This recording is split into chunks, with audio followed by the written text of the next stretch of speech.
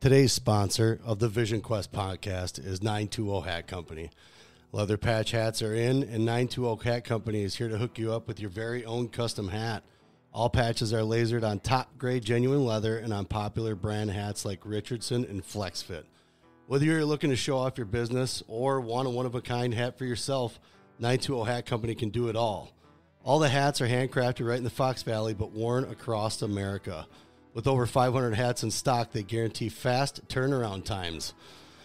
Honestly, Liam, looking at these hats, solid, right? Yeah, they're pretty. I like them. I like that patch itself. Oh, yeah. I mean, one-of-a-kind stuff. I know his name's Trevor. He does great work. He's actually gotten I think we got a knit hat coming. I think so, yeah. Yeah, we got that coming. So we're really excited to have these guys on board as a sponsor. So get down to check them out on Facebook. I believe they're on Instagram. Check them out, man. They got the best hats, I think, in the Fox Valley, if not in the state. Yes, sir. Yes, sir. So get down to 920 Hat Company on social media and check them out. Okay. Oh man, it's been a full weekend for me so far, and it's not even the weekend. This is guest number 3. We got Mr. Maja Casey, head coach at Victory Wrestling Club, correct? Victory? Greco, yep, head Greco coach. Head Greco coach. So you're not dealing with anything with folk style? Come on now. More Olympic style. Right on. Okay, well, if anybody who doesn't know Maja Casey's been around for a while. He's been doing some stuff, man. He's a coach. He's the real deal. I'm impressed. I didn't realize you were just focusing on international styles, Maja. I apologize. I thought you were doing it all. I thought you were doing freestyle, folk style, everything, blah blah blah. But well, I do it all, but So my favorite international stuff. A lot of people know about you in the state. I mean, if they don't by now, they're probably new at this point. I would assume, because you and Maja are everywhere. You guys have been state coaches. I mean, plus you guys are from Wisconsin, correct? Yep. Okay. Where did your beginnings of wrestling start? Where did you get this love for the sport? When did it start? Well, I grew up in Plum City. Small town. Plum City, Elmwood would have been our Elmwood. Plum City would have been our high school wrestling team. Okay. So we had to co-op with another school, another town. Yeah. A lot of it's located up by I'd say midway between River Falls and Menominee. Oh, right out there by smack dab in the middle, probably. Yeah, is that kind of where Lucas is? Is that the Lucas? Is that Stealth area? No, there? Lucas is south. No, Lucas is south. I'm an idiot. Duh. I don't turn the state upside down. I'm probably reading it that way. So, how old were you when you started? Geez, I think I was 5th grade. Okay. I think that's when we tried it, and kind of, I was the youngest 3 brothers, and watching them wrestle, and I guess following along. You're the youngest? I'm the youngest. Oh, yep. Man. How is so? So I got my, you could say punch ass on one side, punch on the other side. Made me tougher, Yeah. Yeah, heck yeah, ow. And then ow this. Like, time to toughen up. Right on. So when you obviously you were in folk style, we were just talking about how you were in international, you do more of the international styles now, but when you started out, it was obviously folk style. When was your, I guess, most memorable moment for folk style? Obviously, there's got to be something. Did you do great in middle school and even better in high school? Like, how was the progression for you? I'd have to say I don't know. I guess I did have some natural talent, so I was always at state. And, obviously placing. I won undefeated national or state championship my senior year. Nice. Maybe talk it up, dude. I had Brian Slater, 4-time state champ, Brian Slater in my bracket like every year. Yeah. So kind of a tough one to go through. Yeah. It sounds like it. We met up in the state semis, I know, my sophomore year. Yeah. And I thought that was a close match. I had actually a broken hand when I wrestled him, so I didn't have had some luck, unlucky times, I guess. Sure. Broken hand, sophomore year, cracked ribs my junior year, and senior year I was healthy. So you had to tough some stuff out. You had to work through some adversities just to make a little bit of progress. So you had to, ribs are no joke, man. Ribs are no joke, and especially like getting, somebody riding on top or just pressure on top is rough.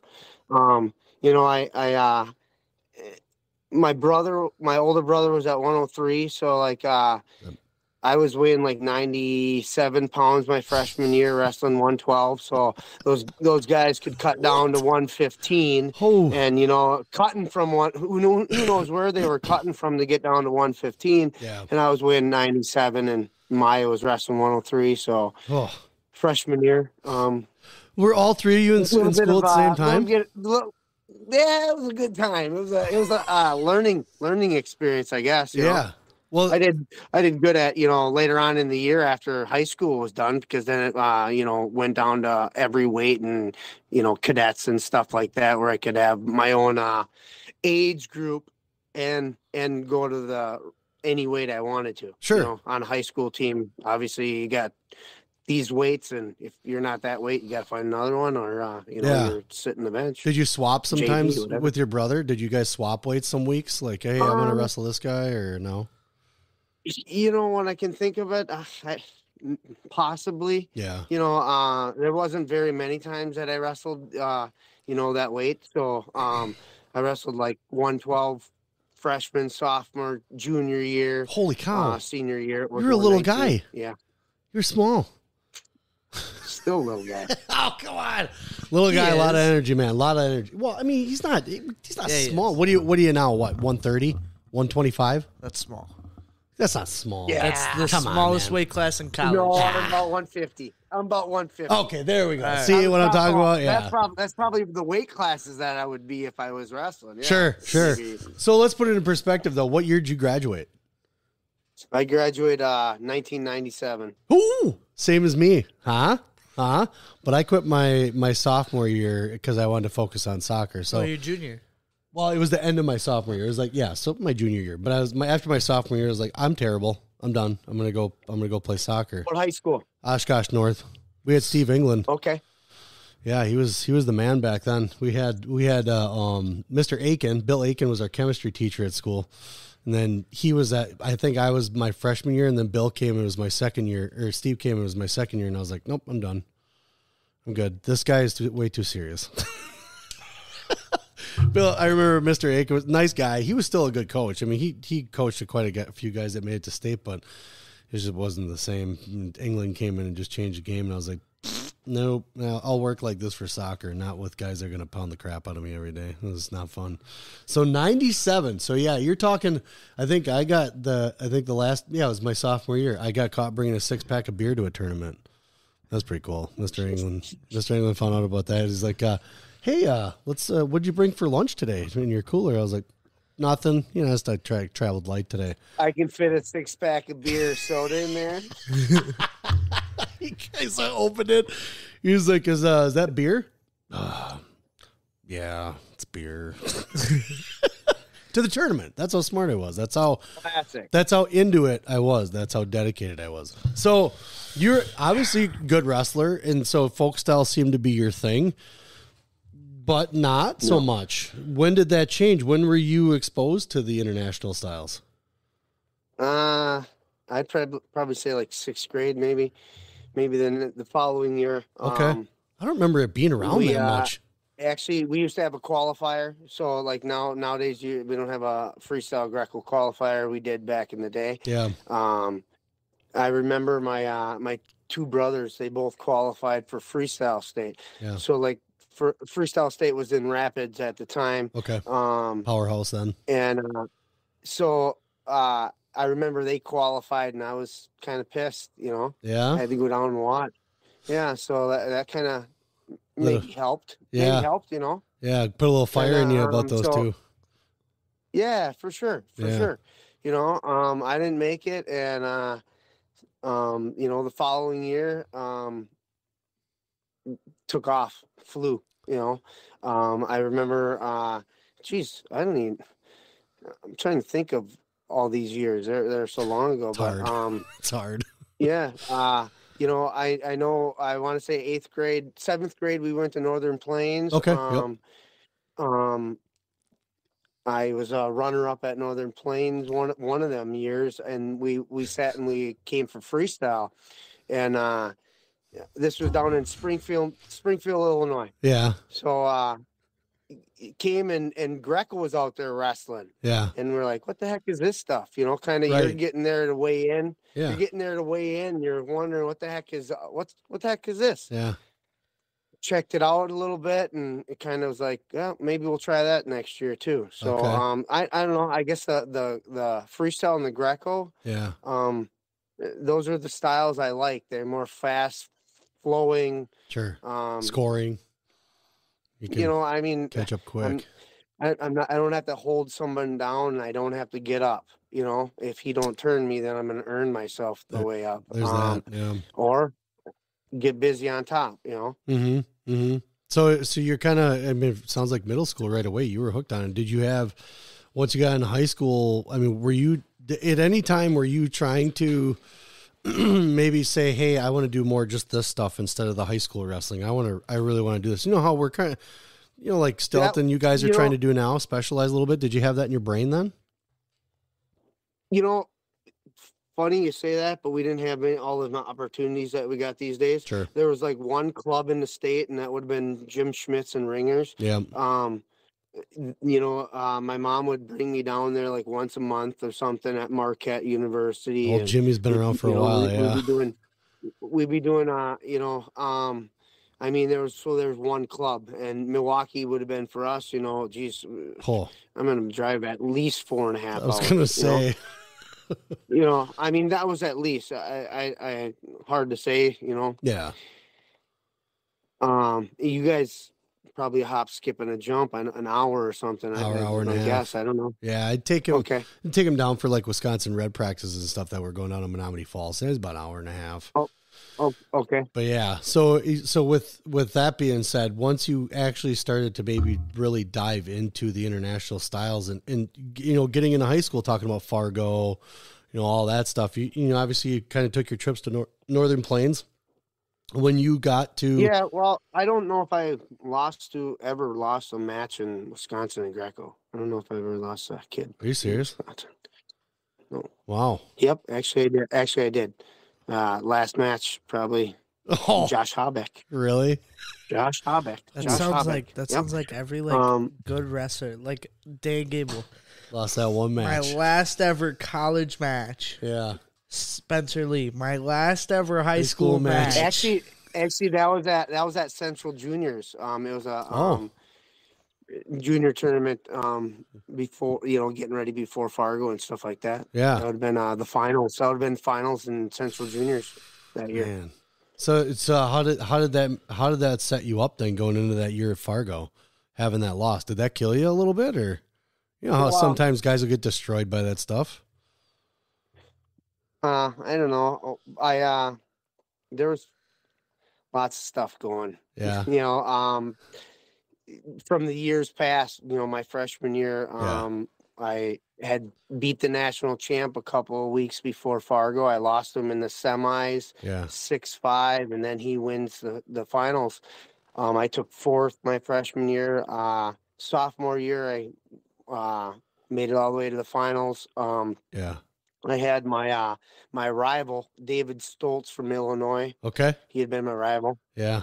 I'm trying to think, if I wrestled somebody 3 times, more than likely I'm gonna beat him 2 out of 3 times or 3 out of 3 times. It's very rare that I'm gonna lose 2 out of 3 times to somebody. Yeah. I guess that's a good for everybody, you know. I mean, always shoot for, hey, you got me once, well, here we go. That's all you're getting. Let's do it again. Yeah, right. You know, you know.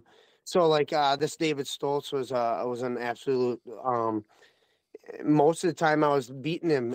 Come maybe a minute left, and he'd make his comeback, or I'd collapse or something like that. So it was a World Team Trial Finals. Match finals, World Team Trials, and national finals, and I mean that was the kid that was those are always standing in my way, I guess. Yeah. Right on. So when you got into like what was your first Fargo experience? When did you make Fargo your freshman year? So we were not in Fargo. We were down in Springfield, Columbia, Missouri. Missouri would have been cadet nationals back in the day. Okay. During our day. I'm unsure when it moved. My sophomore year cadet nationals was in Nebraska. Mm-hmm. So it was in Columbia, Missouri for quite some time. Okay. And then it moved all the way. Cadets and juniors were two different places. Mm-hmm. So Fargo for juniors has been there for long time. Yeah. So it's kind of like the placement of like the schoolboy duels and stuff like that, and all the junior duels and all that fun stuff. Cool. So when you get to Fargo, when you finally get there, what was your first experience? Was it just Greco, or did you do both? Did you do both freestyle and Greco on your first go around? Well, it would have been, I did both styles my freshman year. Okay. And then actually junior and senior year, I had cracked ribs junior year. So I defaulted out of the high school tournament. Yeah. And then I didn't even go to junior nationals. I was actually I want to say me and Stoltz were ranked 4th and 5th moving up into juniors that year. Yeah. And then not wrestling my junior year, we were still kind of projected I was 9th. I want to say my senior year for ratings, but I didn't go to the senior year either. So like just freshman, sophomore, kind of mom and dad having some troubles, a lot of things going on. I was one of them kids that what could have happened. My first 2 years, I'm in national semifinals and national finals. Both of the years, in the semis and once in the finals. Yeah. I couldn't imagine where I would have been my junior or senior year. I don't know. Yeah. You never knew. Now I give back. Now I just give back. Yeah. Honestly, I can't think of more of your energy, man. Like your coaching seems to be like it's just a natural thing for you as far as how you approach kids, how you coach them, and plus your philosophy. I mean, that's another thing we can talk about a little bit more later on as we go on. But your philosophy in the room, when you started kind of getting to the edge where you're kind of like, well, I don't know if I want to compete, but I really would like to coach. When did you think that you might actually would like to coach? When did that start to pop up for you? Oh, wow. Was it always? Were you always kind of helping like at a club or something like that? Or? I'm trying to think. Maybe when my nephews were starting to grow up, my older brothers had some kids, and I'm like, let's kind of get back in the game here a little bit. Yeah. And then, probably since I was a dad, because then I kind of took them, held my own kids down and had them, find the way out, squeeze their way out, and they're whining and crying. It's like, find a way, find a way. Yeah, that's right. That's right. So what was your first coaching experience and where did you first coach at? Well, I coached Spring Valley Elementary or youth, Spring Valley Youth. Yeah. And then I actually, I coached a year at, Boyceville. Okay. And then I've been coaching Spring Valley since my kids. I wanted to, if I was going to coach in Boyceville, I might as well coach at the home school. So that's where I took over coach and assistant coach for Spring Valley, and we had some awesome years. We had some 4 years at Team State. Nice. We were runner-ups a couple of years at Team State. We won a Team State title. All right. There were some good years in the teens, 2000 teens. Yeah. So I've been at it for. I've been at it. You've been at it, man. Battling, trying to teach these kids as much as I know, I guess. Grinding. Well, it's a grind. Studying. Yeah. Well, I can only imagine you got to keep up with the game. I mean, especially with the international game. Well, we didn't have like YouTube and stuff back in the day to look at. Exactly. So like now, shit, you can look at whatever you want and check it out and learn. Maybe it's not going to show you everything, but then you got to start making your own little tweaks to it and figure it out. And you're like, this is the way we do it. Yeah. My YouTube was an attic getting thrown around by my brother. It didn't matter what time it would be middle of summer. He was cutting weight or whatever. He's got a rubber suit on doing fireman's carries with me. And I was like, I don't even want to be here. I want to get on a soccer field. I'm tired of getting my butt kicked. What was your size? Hey, what was your size in high school? I was in the 140s, the 150s. I remember that. Okay. I can't remember what Coach England would put me in at, but I never had to cut. I wasn't one of those guys that was out in the hallway spitting or trying to run and make weight. So, Brad, your little man is freaking bigger than you, huh? He is bigger than me. Yeah, bigger than you were in high school. That's cool. That's cool. Took a lot of cookouts and a lot of beer drinking and stuff like that to get me all the way up to 240. Just hanging out and doing nothing. But he's light years ahead of me. That's the game that these kids have now, and just thinking about like what you were talking about, what we had as kids for wrestling. I mean, it was single leg, double leg, half Nelson, cradle. That's what I remember. There were so many different ways of doing things, and it seemed like we always just tried to pin them.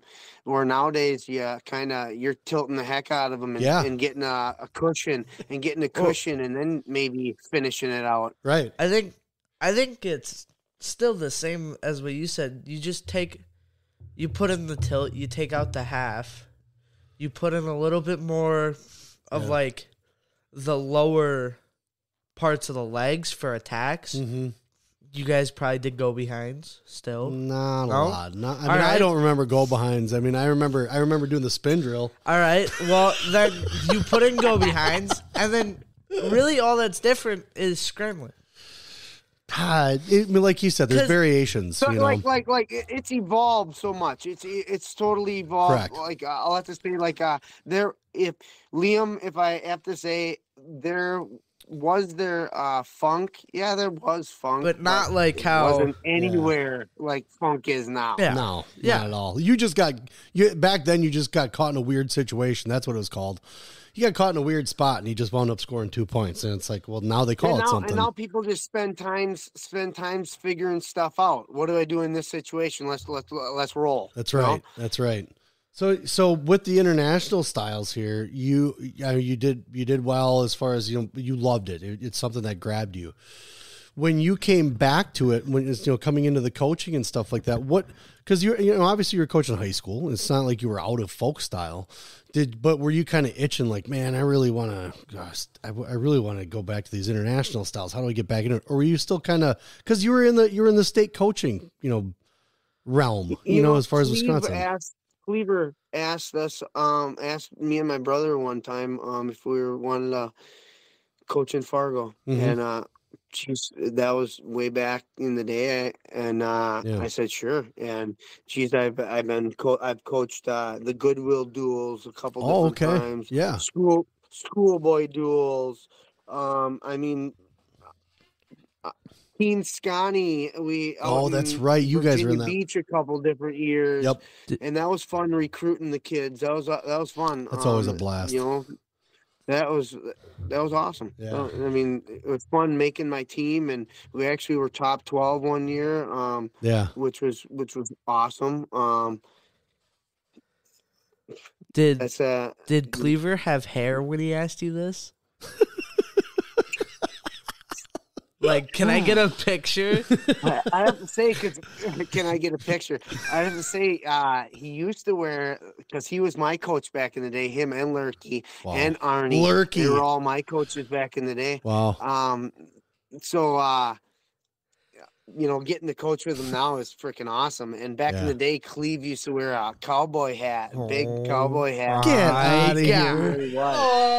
Seriously, you knew where he was. So, wait, did he have hair? Or was it under there? Yeah. Or was it just or was something he else always to cover his bald head? Jeez, I want to say Cleve's always been hiding that hair. I don't know. That's awesome. Yes. That's awesome. So you get into these coaching groups. I used to go over when he was in Wausau. I used to train with him a couple weeks before with Cleaver? Nationals and stuff. So I used Kangaroo Cleaver. I mean, he was an important figure growing up for me. You know, I didn't have like the coaches or anything like that. It was kind of my mom, and my mom gave us opportunities, me and my brother opportunities, and we'd fly with them. So nice. That's you know, cool. So so you get into like international coaching, or well, not international coaching, styles. but international styles coaching. When did you decide I want to go overseas and I want to bring guys? When I was a kid, when I was a sophomore, I went overseas to Finland and wrestled in the Vermaki Cup. So I was 15 years old. I qualified at Central Juniors for the junior tournament. So I was actually like 15 qualified for the juniors, which are 17 and 18-year-olds. Wow. All right, I'm going to frickin' hell yeah. We'll go to Finland, and Fritz Lurkey and Vern Zellner were my coaches in that. Yeah. Vern Zellner was from New Jersey, and then Fritz was, everybody probably knows who Fritz is. Yeah, DeForest, right? Fritz is. Yep. Yep. He's from DeForest. No, not DeForest. I don't think. I can't remember where he's from. Yes, DC Everest. That's what I'm thinking. Yeah, DC Everest. Yeah. So when you get Fritz over there, 15 years old, man. Fred Lurkey. Yeah. Nice. So and then one year, 2016, Jared Lewis asked if I wanted to coach with Brad Owens. So we had a group of 20. Sure. We took them over, and we went to Moscow, and we went to Estonia, and I kind of Grayson Clark and my son Caleb, they were the little guys. They were the little guys. G Train. Like 12 years old. So most of the other guys were cadets or above. So they actually we had like two different practices. Yeah. So I'd take the little guys, during our practice times. Yep. And I met this coach, and the very next year he kind of said he wanted to come train in the United States. He gave me a holler, and we made it happen. Nice. And then kind of he hosted me when I go over there, and Christian, right? So I was like, yep, yeah. Christian. So it would be like 2017, 18, and 19, we went back and forth 3 times. He came over here 3 times. I went over there 3 times. And then COVID hit. And then so the last 2 years have actually been canceled. And then Liam went over with me last year to kind of jump start it again after a 2-year delay. Yeah. So I'm looking to go back over this March, and he's looking to come back sometime in the fall, next fall. We're gonna touch on that in a second. But you're talking about when you went overseas as a kid. How many times did you go? I only went once. Okay. But so obviously left a mark. I ended up taking 4th. Yeah. Same here. Same with Liam. Well, I took third. Whatever. But yes, because so it obviously grabbed you. You liked it. It was something that, because look at what you're doing now with the club that you have. It's so different. Like if I can just say, like if this is the way I would describe it, I guess. Yeah. Everything in the United States is wrestled the same. Yeah. Okay, so we grew up knowing folk style. Yep. We grew up knowing folk style. And all these other countries only know they don't know folk style. They only know these other styles. Yep. So getting a chance to wrestle other countries, kind of a thrill. Yeah. And you learn so much on their techniques because they don't wrestle the same style we do. So, it's just, we don't focus on all that in the United States. Like, if you wrestle freestyle and Greco, I'm telling you, if you wrestle it, you're going to be probably one of the best folk stylers there is, because you're getting all this extra technique and Totally. you're learning how to shift your body, move your body, use your hips. Just there's so many different ways of doing it that kind of translate back to folk style. Yeah. But like those other kids from other countries, they've never had to hold down a guy. Yeah. They've never had to escape. So some of those skills, aren't as much needed, Sure.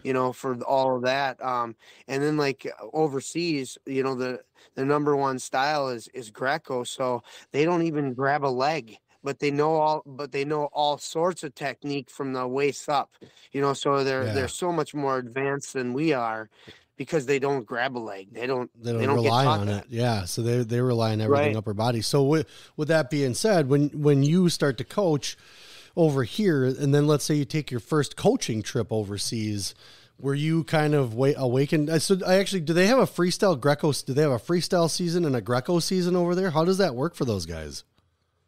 It's crazy. To be honest with you, I don't know 100% on how it all goes. Sure. Because if you're in Eastern Europe, yep, you're probably wrestling Greco most of the time. Okay. And you'll wrestle freestyle sometimes. Sure. Because I remember you guys said when you went over there that they were just literally starting to get into freestyle for that part of the season or whatever, and they had so much focused on Greco. So everybody's kind of, I think you mentioned even at the tournament that you might see these guys not do so good, not our guys, but their guys not do so good in freestyle because they're just getting back into that kind of groove. Well, the thing is too, like they do have their own freestylers and they do have their own Grecoers. Okay. But like more Western Europe, you'll get into more folk style. I mean, not folk style. You'll get into more freestyle and stuff. Sure. It all depends on where you're at in the world, I guess, which is ruling the roost. Yeah. But I know we don't rule the roost in Greco. I know that. No, so I do actually have a thing that I do with Lucas Stelt, and we're going to try and do it every week, but we're going to spread it out a little bit. I think we're actually doing it this coming Sunday. It's called Parterre. I call it Parterre with Lucas Stelt. So I can keep people in the groove a little bit about what's going on with Greco. Like I had no idea, and we're going to talk about it with Lucas, but I had no idea that there was no Greco coach with some of this world championships that came up in the past year. They had nobody to go with them. I was like, you got to be kidding me. Like that's ridiculous. How is this possible? But obviously we know how it is in this country. Everything has been so geared towards folk style because we're comfortable. Not everybody wants to step out of their comfort zone and try and get better at something. They kind of get into a groove. So being that groove, and it's kind of leading back into what I was saying before, as you're getting into your international style coaching and you take your first trip over there, were you kind of, because I even heard about a little bit when you guys were over there this last time, a little bit of a smack in the face in what you're teaching these kids over here as far as compared to what... You remember that? He was sitting there and, what was it? But Christian goes, no feet or something like that. No, it was something like step, that. No big step. Oh, yeah, no big step. When we were doing that reverse lift, I forgot who was doing it, but Christian, all of a sudden, I don't even think he was mad, but it sounded like he was. He goes, why are we stepping so big? Why are we going outside and stepping? And Maja was just sitting there recording, and he just... Okay, I'm listening. I'm listening. It was like when Dan Gable talked about Terry Brands at the NCAA, just bug eyes, just... What are we... What's wrong? What? Okay, what are we doing wrong? What do we do? So did you find that? I mean, even in the beginning? That is... It's so funny. Like, their techniques are... small and precise, and sure. they're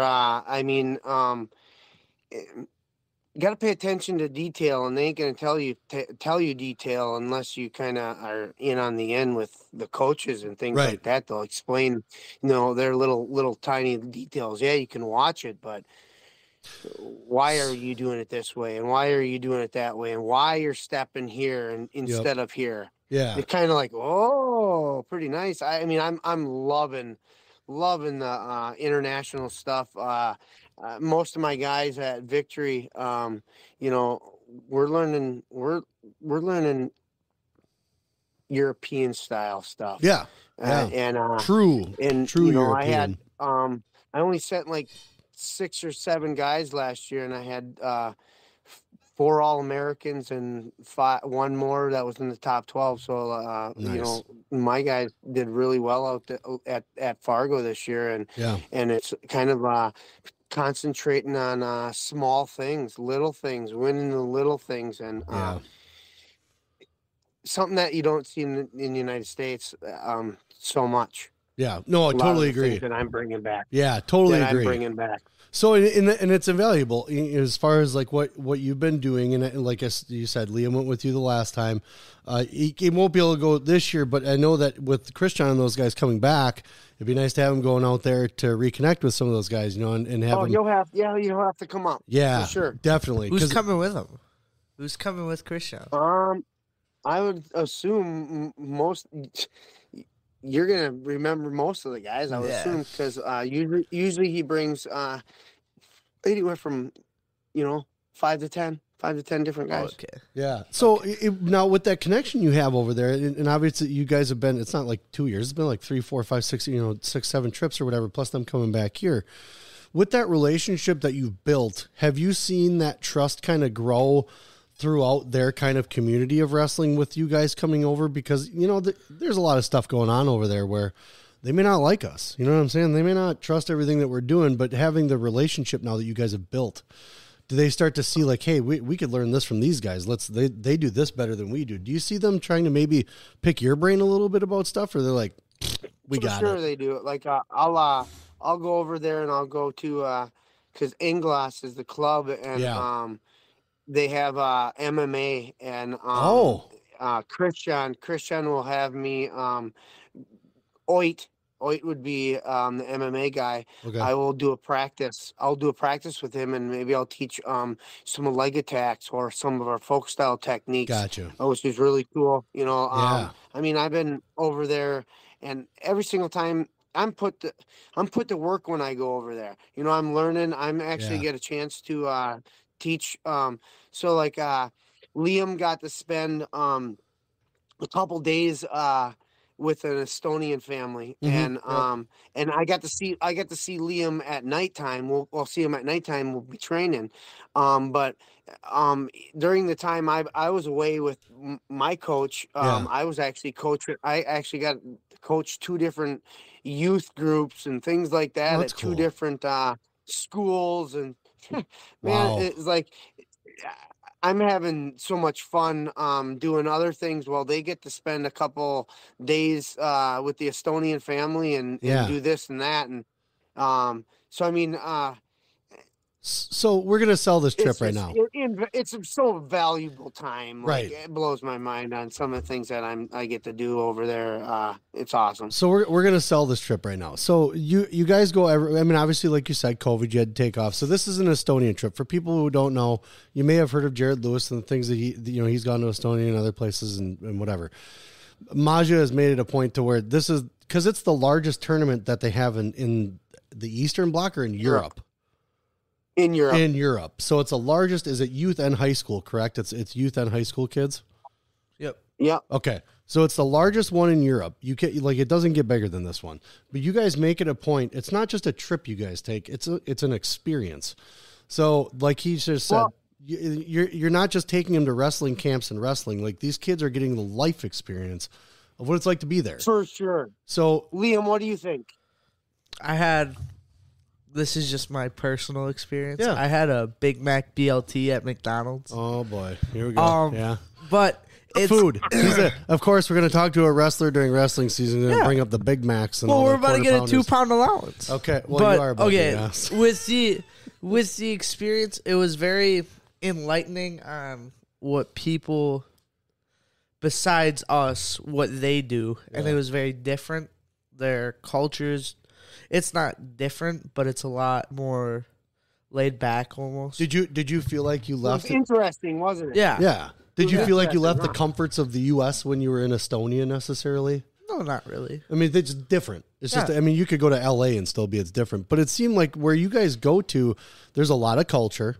the families themselves have been within the club also for quite some time. So these kids have, well, the thing too, like, is he brings his his guys over here. Yeah. And those families trust me to take care of them. So what's so cool is when I go over there, if they're those families are trusting me to take care of his kids when they come to America, when I go over there, it's awesome. I can send, Liam, who'd you go with? Who was your Bailey's? Maylise. I love Maylise. Awesome. Absolutely awesome. Him and Miguel. That was great. And then I beat Miguel. I was going to say, like for him, here was the trip. We got there. We took a bus ride back, like 2.5 hours in the middle of the country. I remember that second biggest, because you were sitting there, and I was asking. I think I was asking Caleb. I was like, "So, what are we gonna do? Are we just gonna go to the families?" And he goes, "I don't know." And then all of a sudden, I hear you go, "Guys, wake up! We're gonna do a practice." And I looked at my phone, and it was 10 o'clock. 10:30, and you go, "We're gonna get a quick practice in." It was 10:30. You got like 10:30 American time. Yeah, no, it was 10:30 their time. And I don't think your phone switched over, but you go, "All right, we're gonna get a practice in," and it was like pitch dark, and you hear everyone go, "No, please." That's awesome. We did a couple practices. Yeah. And then actually we went and we stayed at a sports school. That's right. And the sports school was pretty cool, wasn't it, Liam? Yeah. So we stayed at a sports school. And that was pretty fun. My guys brought what's that game? Spike ball. You guys brought spike ball, and we're playing spike ball and cards and all sorts of stuff. Gambling with candy and everything, and that probably shouldn't be said, but I remember with candy. We were there, and we like me, Caleb, and Brayton and Miguel. Well, Miguel was out. He was out. He was done. Cash from the flight and stuff. Yeah. Well, but the rest of us couldn't fall asleep. Yeah. Not even Caleb. So excited. we're sitting there, and we're kind of like, you could hear everybody whispering. Yeah. And it was just, nobody could fall asleep. So then eventually, they all came over, and they had like a flashlight. Yeah. Turned on, and we just sat there. We talked for like an hour. Scary stories, holding hands, singing Kumbaya. No. and then we all just kind of went to bed, and then woke up like 2 hours later in order to eat. So you guys, I mean, it's a full experience. I mean, these kids they're getting the realness of what goes on over there, but they're also kind of getting, then they get up, they get to go to the practices. And I noticed just watching some of the videos you guys put up, they focus a lot on tumbling, like Stout talks about. There's a lot of gymnastics. Like one thing that I always do in my practice is I've brought back tons of I guess different exercises, I guess, that I've seen over there in the times that I've been over there, and I bring them into my practices, and it makes our kids become better athletes. Yeah. I'll have like for how many years I've been in the game, I'll have my even like second graders, they can't do a front handspring or something. Sure. It's like, I'm going to make you're going to do it. And even if you don't do it, like the guys that are getting it, I said, keep doing it. Get it. 3 weeks from now, all of a sudden, holy shit, you see some growth, and then before you know it, they got it, and then they're caught up. That's awesome. So I mean, it just builds better athleticism, I should say. There's so many different things that work on the athleticism before they even pick up technique, I guess. Well,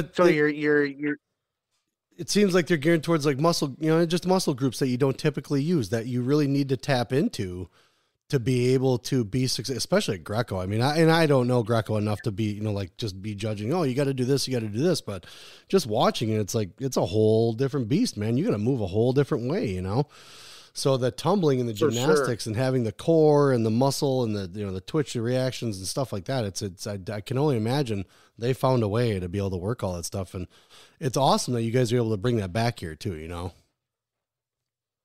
Yeah, it's lot of tough things to try to get through to our athletes on if they're, it's crazy because if you're a natural you like to be in a certain, spot. If you like to tie up, then if you like to tie up, then let's learn some Greco moves because it's going to help your tie ups. But if you're a guy that likes space and things like that, a lot of my techniques that I do for Greco, they can be leg attacks. Sure. But a lot of my techniques that I'm teaching, I'm not going for the leg attack. I'm going for the body. Can I do an overhook to a shot or a snatch or, something like that. Of course I can do all that, but I can't do that in Greco. Obviously I'm not snatching the leg up, but you can use it to your advantage. Yeah. When I teach Greco during the winter time, during the high school season, we do a lot of, 2-on-1s and underhooks and things like that. And, just movements and stuff. So it's not just Greco, it's not I'm not working on upper body stuff. It's things that they could still use in folk style. Sure. Well, Liam, you use a 2-on-1. Yep. Liam, you probably use an underhook somewhere along the line. I'm just saying, you've used these ones, and I mean, I'm dragging out of them. I'm ducking out of them. I'm just checking out different movements and figuring out different techniques, I guess. Yeah, he likes that big boy underhook. I know he definitely likes the big boy underhook. It works to his advantage as far as how he wrestles and everything like that. But I'm a firm believer that his hand fighting's the way that it is as good as it is just because of Greco and the things that he's learned from Greco. I mean, obviously he's learned it also from the other styles, but really had to emphasize on it. Especially if you want to be competitive with the other kids, especially overseas. Now, I know when he wrestled Greco, he wasn't like sitting there stressing out over whatever. I got killed. It's not a Greco guy. I got killed. You did just fine, little man. But that was 1 and 2. But got killed. We made it a clear understanding that he's still going to work Greco because it's only going to make your folk style and freestyle stronger. You're still going to work it. For sure. I mean, and like almost everything I do in Greco, it can translate on down and through. Yep. But not everything I do in folk style I can do in Greco. Yeah. It's just pretty much everything. I can't lock hands in every situation leading the free or the folk style. But I mean, everything I do in Greco, I can do exactly in freestyle. So I can lock it. You have a Facebook page for this group for the Estonia trip, and I know you guys have been posting out about it a little bit now. Are you still have some spots open? Yeah, I do. I'm kind of gonna give it a couple more weeks. I was gonna try. I'd like to try to get it closed around New Year's. That's kind of my then get ahead of everything. Order my tickets and start really planning. Mm-hmm. Last year I let in someone later. And I got him in. But it was late and I just a little bit more on. Oh crap! I got to add him and I got to add this and add that. But we made it all work, and I'm there to help out anybody that needs to. Well, we appreciate that. That's definitely needed in this wrestling community. So it's appreciated. And folks, go take a look up Estonia Wrestling Tour. You'll see Maja is the one that posts most of the time on it, and they're also going to be going this year. I know Liam went last year. We're going to wait till this year's done. Going into the next year, we're going to send him because, like I mentioned, we saw this trip for school that he may have where he could go to Ireland. So we may look at that. We don't know. We'll see what's going on. Wait, maybe we'll send him to play some soccer or something. He doesn't know it, but we don't even know if he's going to do it yet or not. We got to look into it. But with that being said, we're going to kind of expand his horizons a little bit more and kind of go from there. And then maybe when he goes back with you, he can bring some Irish luck with him. You definitely got to let me know when they come down here. Though. Yes. Keep us posted. Yeah, for sure. So everybody reach out to Maja Casey. What age groups are you taking? What kind of age? What's your limits? Well, kind of, I'm not, what I'm typically looking for is like 12. Yep. 12 to 18, 12 through juniors. Yep. I mean, I'd take somebody younger, but probably not much younger. Here's 12 is probably a good age. Liam, what do you think? 12 was a good age. The too young is probably they can only handle certain things that we do. Yeah, I think our group was pretty good. I mean, I only went once, so I can't say that. There were other groups. But just as a kid yourself, I mean, if you were a 12-year-old, I mean, that's a little bit much to handle. You know? Yeah. I mean, so that's probably young enough. And to your credit, though, too, I mean, you're trying to let these kids have an experience, though, too. I mean, I think it'd be hard for a 10 or 12-year-old, not 12, but 10, 11, maybe getting up to 12 years old to be like comprehend that.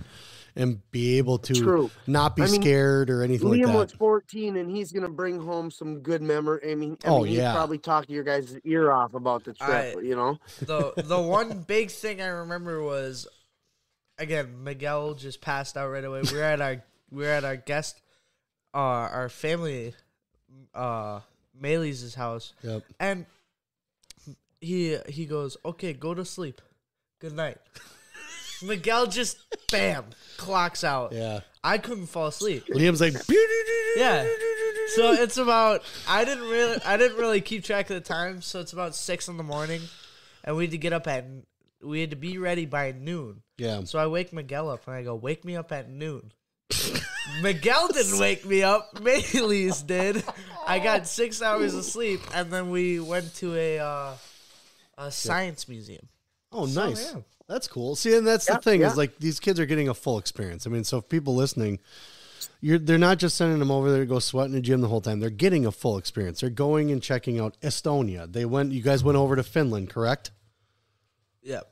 Yes. You know, the one thing that I do a little bit different than the first year I went with Jared Lewis is, you know, like I got like families that they go stay with, and so they get kind of more of a feel for, it's a different kind of trip. It is.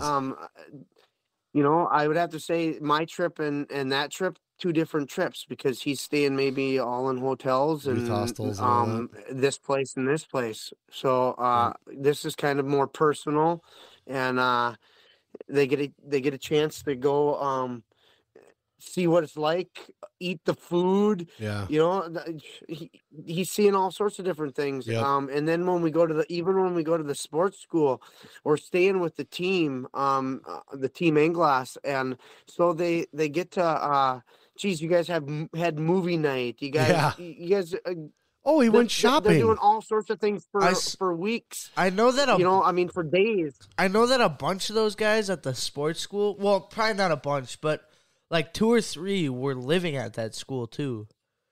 Like they weren't just so like because I remember this because it's different over there though too, you know, because they went to wake everybody up. Yeah. So there are like 3 of them that were staying at the school. And they like bam, bam, bam, open the door. They threw their notebooks. It was a mess in there, and they were like slapping them to get up. Yeah. And then they all ran out. They didn't slap you. Well, no, because I was up with them. They should have slapped you. No, it'd have been fine. But so, like again, like you're saying, Maja, you guys, you give them an experience. Like this is a living experience. It's a life experience. So I want to get in contact. I'd like to send something out to Maylee's parents as well, just this year for doing something like that because it still means a lot to him. Big memories. I mean, those guys barely had TV in the house. Well, they had a TV, but they didn't watch it. You know, they're like, we do other stuff. We have board games. We have this sauna. And we're working on that. If I had to say what Liam can see, it's like everything here is more modern and new. Sure. And everything over there's so much history and old, isn't it? Yeah. Yeah. Well, you had Old Town. Yeah, Old Town. Yep. You had. Where did you guys go in Finland though? Where was that? Helsinki. We went to Helsinki. Yep. I ice skated for the first time in Europe. That was hilarious. And that's the other thing, Maja, is like the parents don't miss much. You guys are putting it live, you know, when the kids are doing something. Yeah, I tons try to of capture pictures. as much as I possibly can. Yeah. I didn't tell Maja I was going ice skating either, so he couldn't get that. It was because because we were walking and we walked past a bookstore and a chocolate store, and I saw a cool chocolate like fountain thingy that had the design fondue. on it. Yeah, and then I saw it was dark chocolate, and I left. And and then we walked past, like, it was this big thing that said Talon and stuff like that. Yeah. And I was like, Talon. Yeah, and I was like, whoa, what's this? Yeah. And I saw it was ice skating. And I go, Miguel, we should go ice skating. I don't appreciate my ankles. Let's go ice skating. And Miguel, you know how big Miguel is. He's a big guy. Yeah. And he goes, no, I'm not going ice skating. And I said, hey, I'll pay. He goes, okay, I'll go ice skating. Okay, all right, since you'll pay for it. So we went, and I know I called my mom, and I think I called you. Yeah, while you're ice skating. And then I called Maj. Yeah. And he goes, I think you asked me this. Why didn't you tell me? I could have gotten over there. All the pictures he could have gotten, all that stuff. But it's still cool though, because he got to do that there, and so we also got to find out that he really learned how to shop and look for deals on tennis shoes. No, he didn't buy anything at every store. I don't think he bought it. I didn't. One store, I think he didn't spend money at every. I bought food. I know I bought a lot of food. That kid looked like Estonia threw up on him by the time he left. That's what he looked like. Logan Trineri and I were in the market, and I was sitting there, and I was like, Logan, watch this. And you know how like little kids like glide on the shopping carts? Yeah. We were like right next to the meat section. There was an open spot, and I just started gliding through the store. That was funny. Yeah, no, it's a good time. So, folks, I mean, get a hold of Maja in the Estonia Wrestling Tour, because it's an experience that your kids won't forget. It doesn't matter 12, 13, 14, all the way up to 18. I don't care how old they are. Send them along. They're going to have a great... I mean, there was a kid that went along that was injured.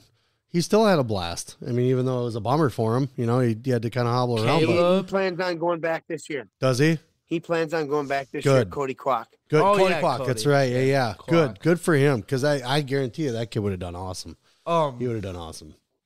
Okay. So you do Victory Wrestling as well. Mm-hmm. Did you... Oh, I got another question about Did you create Victory by yourself? Like, was this before all the Estonia stuff? You were like, hey, I want to create this? Or Victory was there. So, actually, nope. Kevin Black has had Victory for long time. Yeah.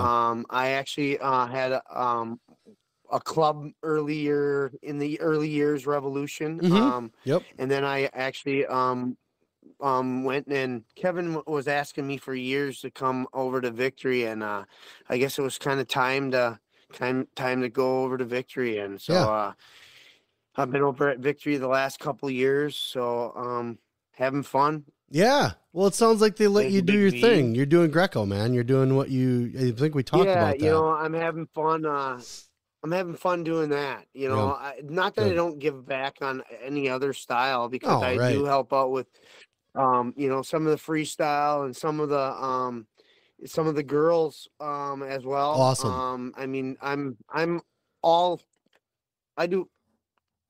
I help out in multiple areas. You're everywhere. You're everywhere. You're Maja, dude. You're Maja. There's no one that's like Maja. There's like a you in every spot. It's like a mirage. Just Maja. He's here, and then he's here, and then he's here, and then he's here. It's like you're everywhere.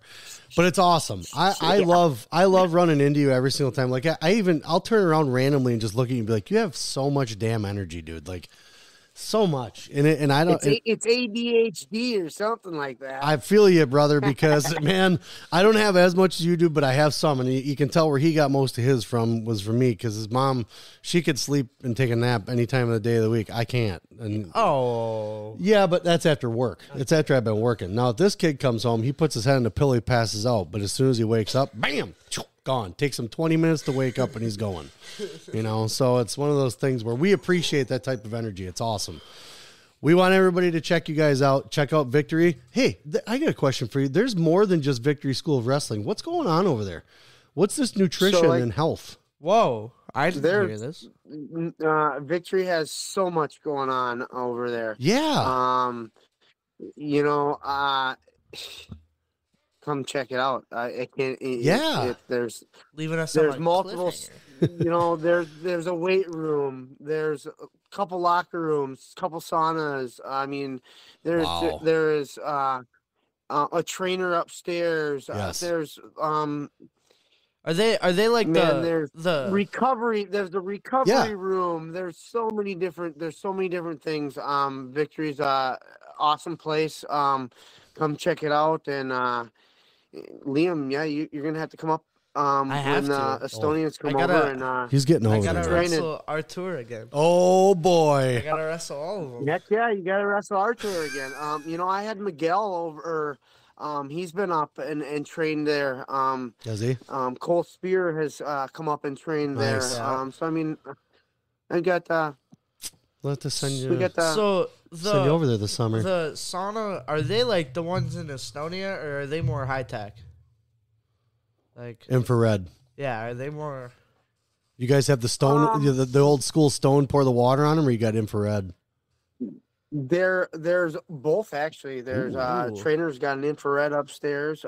So there's actually all sorts of different ones. No, I have a question for you because I'm actually looking into those infrared ones. I know that some people would rather have the stones, but do you think that it has kind of the same? Does it do the same for you, the infrared versus the stone? Because I'm thinking about putting one in the backyard here. Liam, did you get a chance to get hit by the branches? Yeah, I did. Yeah. Okay, so that was like a custom over there. There's nettles. They hit them with all sorts of the branches of different things. They didn't leave scars, so they hit when them you're hard over enough. in Estonia or Finland, they'll pat you down they'll hit you with the branches and it will open up your pores. I forgot. Did they put it in cold water? Benefits. Did they put it in cold water? The branches? I'm unsure. Yeah. I don't think so. I don't think it's super cold. Maybe I'm not sure. Hey, you know what? The other thing you could do for me is get a hold of Christian, and I want to get him on here. Yeah. I think we need to. That would be cool. I think he'd. I think we need to pull. Like it. We need to pull it off. We're kind of looking to expand some different things too. I'd like to try to take a Greece trip and an Israel trip. Really? So there's there's a lot of who knows what's ahead. But there's we've been talking all sorts of stuff. I mean Romania. Hi, how you doing? She's good. She's swinging down for the little holiday visit. Yeah. So actually Georgia and Azerbaijan are some more ones that we've kind of discussed. Sweden in there too. That's Azerbaijan. So Christina and I had come to the conclusion that the next one he goes on, we're going with. Now we told you about that, but we're not necessarily following you guys around. We want to go to the competition, but we want to actually go on vacation ourselves. But and you'd like it because this last year I had a couple parents that did their own thing as well, and they were there for the competition, which was kind of cool because their kids were with me the whole time and got that experience. Yeah. But when they were at the event, mom and dad were actually there. That's cool. That was kind of cool for the kids probably. Yeah. We're definitely going to pull that off, and that's kind of another reason why we're kind of waiting another year or so just to kind of maybe put some more money aside so that way we can get over there. But I think if I ask Liam, everybody should experience Old Town talent. Yeah. Oh yeah. We will, and because she's a history major, so that's a big thing. Being able to go to a place like that has all that history, absolutely love it. Is going to be fantastic. And I get into it too because you're there and the thing that they're talking about, and it's old. Like the old stuff is the best stuff. Old Town is, it's big. It's actually big. You can walk around for my legs will work miles. But now it sounds like, because you guys are making it sound like that it's still fairly. Obviously it's Old Town, but they've advanced it a little bit technologically wise. You can still buy with a credit card. It's not like you got to go over there with wooden tokens. For sure, yeah. So Old Town, there's the regular city of Tallinn, and then there's Old Town Tallinn, which is kind of got the castle room or walls around it. So it's like a medieval town inside the town of Tallinn itself. Well, and yeah, there's all sorts of high tech. Yeah. There's Gucci, blah, blah. There's all sorts of different stores in Old Town. Right. The bathrooms. Go ahead, Liam. Say something. The bathrooms have like pins, so you have to like go up to the lady and ask for the code to get into the bathroom. Oh well, it's because they don't want people going in there and doing weird stuff. Who knows what's going on? Hey, they got key. You got to have a key in some of them around here because they can't trust people in the bathroom. So it's not. They just have codes. True. That's actually higher tech than here. Do they now there? They don't have where you have to pay to use like a porta potty. Do they? Where you're like outside. You have to pay to use the bathroom. Porta potties. Nope. I heard you had to do that. No porta Maylee's. potties. Well, not the porta potties, but like Maylee said that in one of the grocery stores, you have to pay to use the bathroom. Yeah. Oh, that's awesome. I'm not surprised. I mean, they got to clean it. You know, it's part of the. And I have to say, like after COVID, so many different things probably have changed too. Yeah, I can only imagine. So people get to Estonia Wrestling Tour, get in contact with Maja, let them know your intentions, tell them who you are, and make sure that you get your kid a great experience. Because honestly, to me, and that's only because I sent Liam on it, but I know of the other ones. I know who else goes, and I wouldn't send him with anybody else but you guys. Just because of the experience, the personalized experience. It almost, so you tried to match them up with guys that you thought they would get along with. Number one, the American guys. But then you also put thought into what the people they get along with over there. He's probably going to wrestle with this kid, and they're about the same size, but they have, their personalities are kind of the same. So you weren't just like, here's a house and throwing them in there. You guys try to make sure that these kids are happy, and especially the other families too. Because these kids are going to be staying in their homes. And I've hosted a lot of them kids that come over here, so I kind of you knew them. I know their level, and kind of man, that's the best way to do it is try to set them up and have an awesome time with whoever they're going to partner up with for a couple days, because it's not like I don't see him every day. Like I'll see Liam every day, but I'm not going to be with him all. I'm only going to see him for on Saturday and Sunday, 2 hours this day and 2 hours this day. Yeah. Other than that, he's going to spend those days with the family. Well, you're building relationships, not your pocketbook. That's the most important part. When they come down, if they ever need a place, we are always welcome. Right here. We got space. Oh, you want Maylee's? I'll take them. I'll take them all. Bring him here. Maylee's has been here twice, so if he comes back, it'll be his third time in Wisconsin. Well, we'll bring him here. If you want him to stay here, he can stay here. We'll make sure he gets over by either way, man. Because it's the only thing I could think of doing besides sending him a gift. I would definitely bring those guys here and definitely have him here because they treated him really well. I mean, they had fun. He showed him, and these guys did really well too, as far as kind of going along with. Okay, let's play board games. Let's do this. This is what you guys do. Are you hooked up with them, Liam? I have different. I have Maylee's. I haven't talked to him in a while, but I have him. Yeah, you better talk to him. I can't talk to him. He that's one thing. That's one thing that my kids we talked. I talked to Christian, if not every couple weeks, a couple times a month, since 2017. Yeah. And, so, I mean, I talk to him nonstop, so we're always talking. Yep. And, I'll send some of the kids, highs and different things. My kids, still have big bonds with, them awesome. Kids coming and spending time in our house, and then post them over there too. So that's awesome. Yeah. My son's going to go to school over there. That's so that's interesting. We'll talk about that more too. Cause I know Liam has been talking about that as far as after talking to, Brayton, right? Yeah. Yeah. After talking to Brayton a little bit about it, and he's like, it's kind of interesting. I thought about doing it. I was like, I don't know anything about school over in Europe, bro. So you're going to have to do some research on it, but we'll definitely talk about that because it's nothing we want to say no to. We don't want to tell him no. It's not definitely that if it's something that's in his interest and it fits the bill with what he's trying to accomplish and things like, I don't have a problem sending him overseas for college by all means. So we're going to want to talk to you. Yeah, there's some cool things, that even if you're interested, freaking let's do it. Yeah, for sure. And tell Christian next time you talk to him. I just, I started I had to start a personal Facebook page. And I had to get off of Facebook for a while before because I just got tired of the garbage that was on it. So I'm back on Facebook and I'll find him. And I'm not going to say what the name is on air because I don't want people finding me left and right. I'll talk to you when we're done. Now that you said it, they're still going to try to find it. They can try to find it. I'll afford them that challenge, but I'm not going to give them the answer.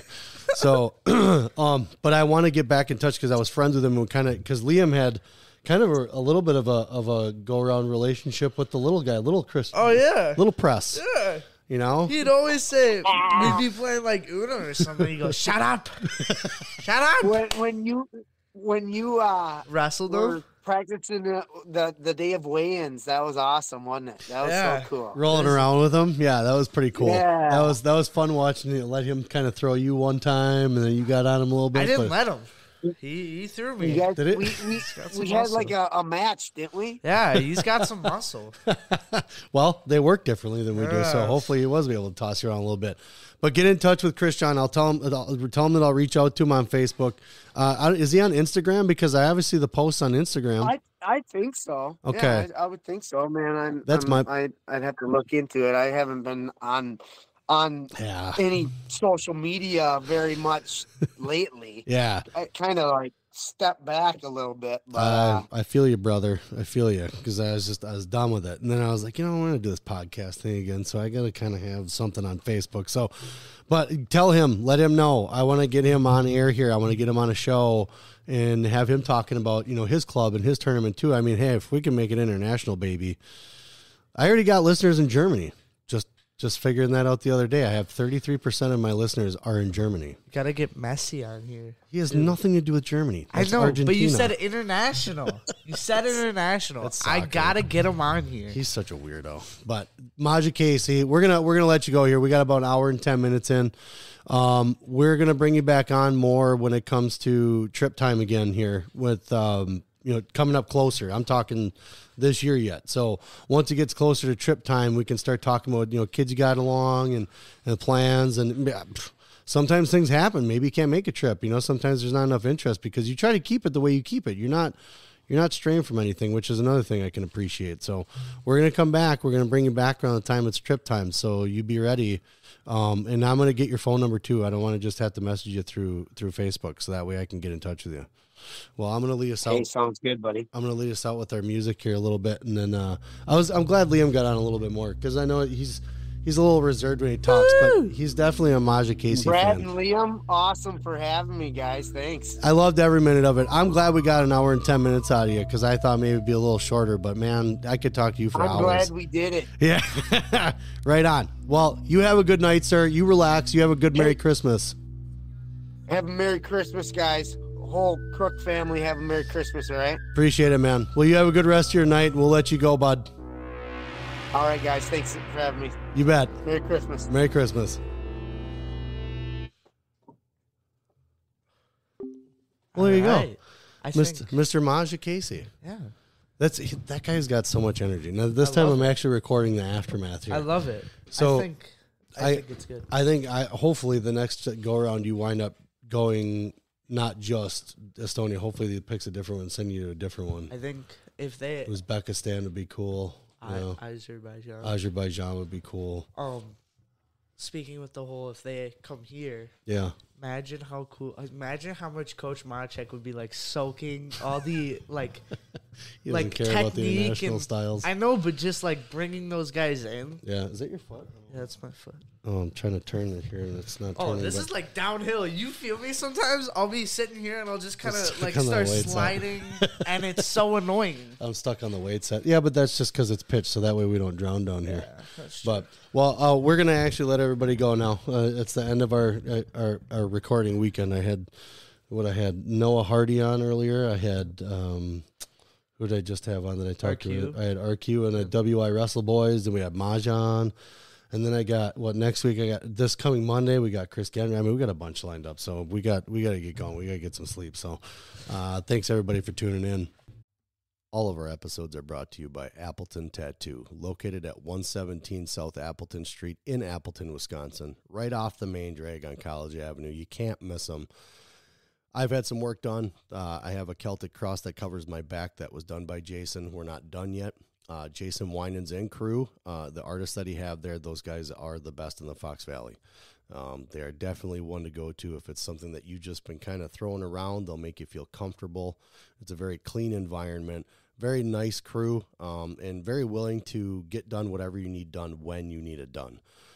You can message them on Facebook. I know they're on Facebook. You can give them a call at 920-604-8289 and get in touch with Jason Winans and crew at Appleton Tattoo, located again in Appleton, Wisconsin at 117 South Appleton Street, right in Appleton.